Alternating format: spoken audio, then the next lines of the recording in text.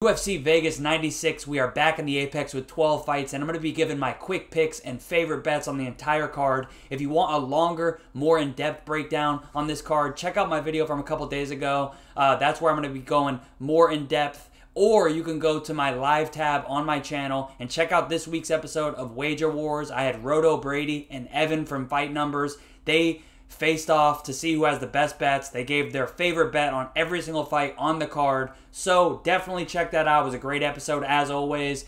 Let's get into this, man. Make sure you leave a comment. Let me know what your favorite bets on this card is. Who your favorite dog, because I do think there's a lot of dogs that are barking this week.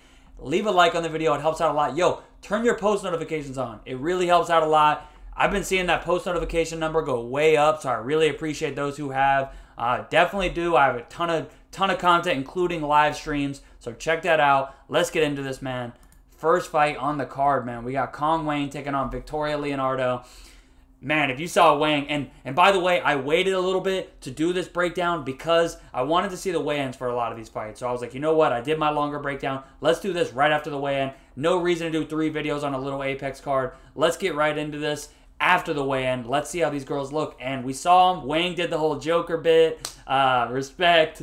I mean, I do think she should win the fight. Leonardo's not somebody who's super, has impressed me a lot so far in her career. But this line is just absolutely ridiculous. There's not really anybody who should ever be a 15-1 favorite in a cage fight, let alone in a UFC fight, let alone 5-0 green prospect. She's got striking experience. I get it. She beat she beat Valentina Shevchenko in a kickboxing match 10 years ago. Okay, we get it. But she should be a favorite. She should be like minus 500. But minus 1,500 is absolutely ridiculous. I will be betting Leonardo. I'm going to let the parlay boys bet Wang all the way to like 20-1. She's like, Leonardo's like 9-1 right now. I'm going to see if I can get 10-1. I will be betting that. Let's move on. Next fight, Zigomantas Ramaska taking on Nathan Fletcher. This is a late notice fight. Both these guys were injured on the Ultimate Fighter, and the UFC is going to give him an extra chance. I did see Fletcher look like he might have had a little bit of staph going on his left arm. I don't know much about that. Maybe I'm wrong. Didn't see anybody talking about it, but it was just something I noticed. So maybe I'm off on that. Ramaska had like I think it was like a facial fracture. And then Fletcher broke his leg in his fight. So both of them, okay, you got to, obviously a broken leg, a little bit more. I think it was his femur too. I don't think it was like a total break, just like a fracture, but still it's very serious. So, I do think Fletcher, I get why he should be the favorite. Maybe he can go out there and get the takedowns, but I really do think this is a pretty 50-50 fight. I'm tempted to bet Ramaska, but there's a lot of dogs I like on this card a little bit more. I'm actually going to pick Ramaska. Especially with that broken leg, man. That's not great, especially if you're training. And then add on if he did have a staph. I already think it's like a 50-50 fight. I'll go with the dog. Give me Ramaska. We move on to the third fight of the night. We got Jose Nunes taking on Jacqueline Cavalcanti. And this is a fight where, again, I like the underdog, man. Like, this is an underdog night, I think. And that first fight of the night, don't get me wrong, I'm not picking Leonardo. Again, I think Wang wins. She should be a favorite, but in this case, maybe I get it. Like, people see on paper, Nunes is tiny for the division. She's not a great grappler. Cavalcanti looks like she is working on the grappling, so maybe she's going to come in here and look a lot better. But from what I've seen, she's mostly a striker. And Nunes, she cracks, man. And yeah, she's tiny for the division, but she was fighting at 145, winning fights. Not great competition, but is Cavalcanti great competition? We don't know anything that's told us to see that. She's shown some skills, but against around the same competition as Nunes. So I'm going to take Nunes here to get the upset. I'm going to take her by decision, but I would not be shocked if he landed that overhand left and knocked Cavalcanti out, or at least hurt her and then could TKO her. But give me the underdog. I will be betting her, but I'm going to let that line keep going, just like the Leonardo fight and another fight or two on this card. I'm just going to let that line keep coming my way, but it will be a bet. Next up, speaking of which, we got Vladislav Borshev taking on James Yontop. I'm on the underdog here, man. Like, you guys know me, man. Like, and don't get me, I'm about to pick some favorites, don't worry. But I do think, this is another underdog here, man. I think Yontop should be the favorite. I get why Borshev, people are thinking of 2 strikers. Borshev, high-level striker, 200-plus kickboxing matches. I get it. But from what we've seen in MMA, I'm just not a fan. I think Yantop has the higher ceiling. I think I've seen enough from Borshev. Maybe he can get this win, but at best you could tell me this is 50-50, and you're going to give me plus 200 on Yantop. Yep, I'll be betting him. I'll be betting Leonardo, and I'll be betting Nunes. But whereas I don't think Leonardo wins, it's just a value, like the line is ridiculous. I think Yantop and Nunes do win, and at best they are 50-50 fights. So give me Yantop, and let's move on to this next fight. We got Jose Medina taking on Zachary Reese. This is crazy, man, because again, this is one where, I do think Zach Reese should be a decent favorite. He is definitely got the finishing potential here. Medina hasn't shown a lot of technique, a lot of skill. He basically got signed off toughness. And I do think Zach Reese should be like a 3-1 favorite. But I just think, like he's like 6-1, 7-1 at this point, and it's just like Medina, he's looking like in the best shape he's ever been in his life, coming in at a weight class that looks like it suits him a lot more.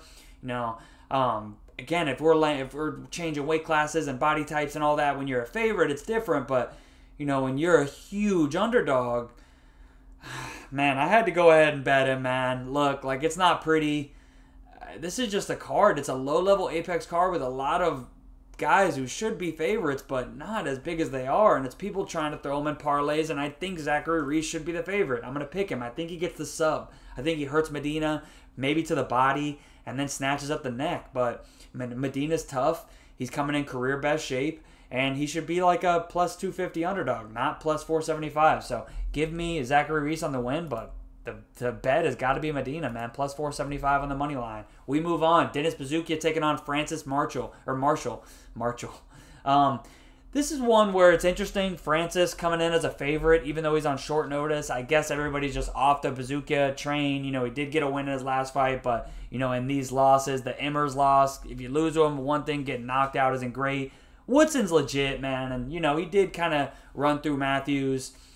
Francis Marshall coming off some loss of his own, like he hasn't been looking great. I mean, it's not the worst competition, Dolgarian, legit, especially if he's going to finish you, he can knock you out. And again, Gomes, pretty tough dude. People always kind of crap on Gomes, but man, he's he wins a lot of, he knows how to win, whether you like his style or not. I think this is a close fight, man. I think this is pretty 50-50. I think Buzukja, I get why everybody's looking to fade him. I swear I haven't seen, I think everybody's on Marshall. I'm surprised he's not an even bigger favorite. Dude's coming out on short notice, and I do think he's pretty solid. Maybe he can get the takedowns, but I think the grappling I think it's a pretty close fight everywhere. I mean, both these guys seem decently well-rounded. Not good, not great anywhere, just slightly above average everywhere. I think it's a pretty close fight, man. I'm gonna go with Dennis Buzukja as another underdog. Full camp. Solid camp, good training partners. I think he can come in here and get the upset. So, it's a dog card, man. We're going to move on, though. No bet on the Buzukja fight. I really am not looking to trust him. He's not a big enough underdog for me, but we'll move on to this next one. We got Edmund Shabazian taking on Gerald Meerschaert. Interesting fight. Two finishers. One guy is a kind of a front runner in Edmund Shabazian. Gerald, I mean, he can get finishes early, too, but he tends to kind of just find his spot in the middling parts of the fight. He gets beat up for a little bit, and then guys kind of take it down a notch as they're like, oh my God, he's still not gone. And then if he sticks around and they make a mistake and he capitalizes. And we've seen Edmund lose a lot of fights like that. Typically it's the cardio, and maybe, I have seen some people, and it has been tempting. I was looking at Edmund by decision. It's kind of similar to if you're on the Reese side. If you're on the Reese side, I don't hate a decision prop on him because, I do feel like these are two guys, Reese and Shabazian, where they're going to come in and try to take your head off. And if they don't, they typically are going to slow down and, whereas the finish is going to be on the table for their opponents. Edmund, when he's facing higher level competition. And then maybe Reese, as he does have these step ups. Not that Medina's a huge step up, but, maybe you see them try to slow down. But we haven't seen it yet. So it's tough to go off what you haven't seen. If you're going to do that, though, at least you're getting plus 600. And I think both by decision are like plus 600. Shout out to Evan from Fight Numbers on my Wager Wars episode, the live stream this week. He was touching on that. So, maybe that's live. So far right now, no bet for me. I do think... Oh, wait, no. No, I did lock in right before this. Meerschaert KO, 19-1 on DraftKings. yeah, like this morning, got up, locked that in. I think that line's still there. It's available on a couple other books too, like 18, 19. Maybe it'll go to 20-1. I thought about the Mirror Shark money line. Maybe I'll end up playing it. If I do, I'll tweet it, but nothing yet. I think Edmund wins, but the line's just too wide. We move on. Michael Morales taking on Neil Magny. Oh, man. It's like I think Morales wins, but again, this line is just ridiculous, man. Like, I bet Magny in his last fight, what was the line? Like, plus 4,300 or something like that? No, it was plus 3,300, but what he is on the round 3 on tomorrow night is 4,380. So I went ahead and bet that. Round 3, I think it's the only way he gets a finish is like an exhaustion finish. And I went ahead and bet the money line, man. 6-1. I think Morales wins, but like these lines, it's just people who it's a low-level Apex card and they just want to do the same amount of parlays they always do. So they're taking the bets or the picks they always think or that they think are the most confident in, and they're just parlaying them up like they always do. But this is an Apex card, a low-level fights, and Morales is good, but he ain't proven yet. Give me Magny 6-1 and plus 4,380 on the round 3 prop. We move on. Con Olfley taking on Myron Santos. This is a big stay away fight for me, man. I think Santos wins, but the weight cut issues on the show and then I looked back on the scales. He's huge for the division. I think he probably does win. I think he catches him by knockout. I'm going to go with the favorite, but I could not bet this line. Too many red flags. He's pretty green himself. Hasn't fought a lot of great guys. I think he's pretty legit, though. Pretty dangerous. I think he probably does find the knockout. We move on. Next fight, Ryan Loder taking on Robert Valentin. I'm on Robert here, but I think the line's pretty accurate. I get people on the Loder side.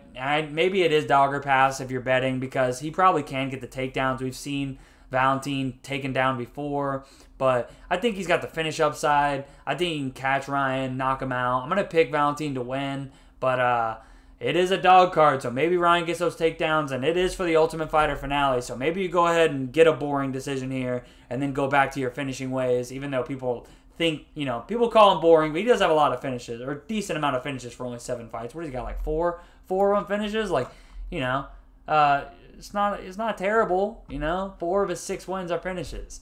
So, low-level guys, but I'm going to go Valentin, but not confident. Line's accurate. We move on. Co-main event. We got Angela Hill, Tabitha Ricci. I like Tabitha Ricci, man. I think she's good. I think she's got the grappling upside, and she is young. She's got the higher ceiling. She's 10 years younger. Like, I get it. Angela Hill's 40, but in these women's weight classes, you see some of these older girls still getting it done, and Angela Hill's still been getting it done, especially in these spots. And I talked about on my video, I didn't want to lay chalk, even if it was slight chalk, but, the line's coming my way. She's plus 110 now. I was going to bet it, but I'm just going to wait. I think people are going to be betting Ricci. It seems like everybody's on her. I get it. Like, she's got the higher ceiling, and Angela's 40, and she's got this 13 losses, and yada, yada. But I think stylistically she presents problems. I think they're going to strike a lot on the feet, and I don't think Ricci's got the best takedowns. So if they strike on the feet, I think Hill's a better striker. I think, she's shown the wrestling and the grappling's improved. Even though she is 39, she's made late improvements in her career. So give me Angela Hill, and I will be betting her. That is a scary thing to say. That not somebody I look to bet unless she's a big underdog, but I will be looking to do it here. We move on. Main event time. We got Jared Cannonier, Kyle Brow. I wish I could have like a stronger take, man. I want to bet Jared here because whereas I did say, I think Kyle Brow, he's the much bigger, like, frame-wise, and Jared fought a heavyweight, but Brow's huge, man. You see him at the weigh-in. He's got a big frame. He is the younger guy, the guy with all the momentum, the pretty record, the Fighting Nerds gym, who MMA Lab's a good gym too, but Fighting Nerds, all the momentum. They're killing it right now. I think Brow should be the favorite, but, Jared, especially coming off a loss, he's 40. Where's his head at? It was a KO technically, even though, it was an early stoppage. Like, he did take some damage. It hasn't been a ton of time. There's some red flags. So I do think Kyle should be a favorite. But I think he honestly should be like minus 175, something like that. Minus 150 to minus 180.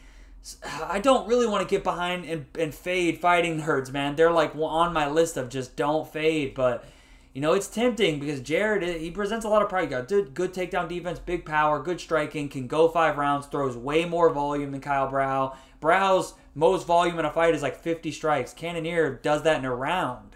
Like, he could easily win a decision here. He could knock him out. So Cannonier is the value side in my opinion, but it's hard to pick him.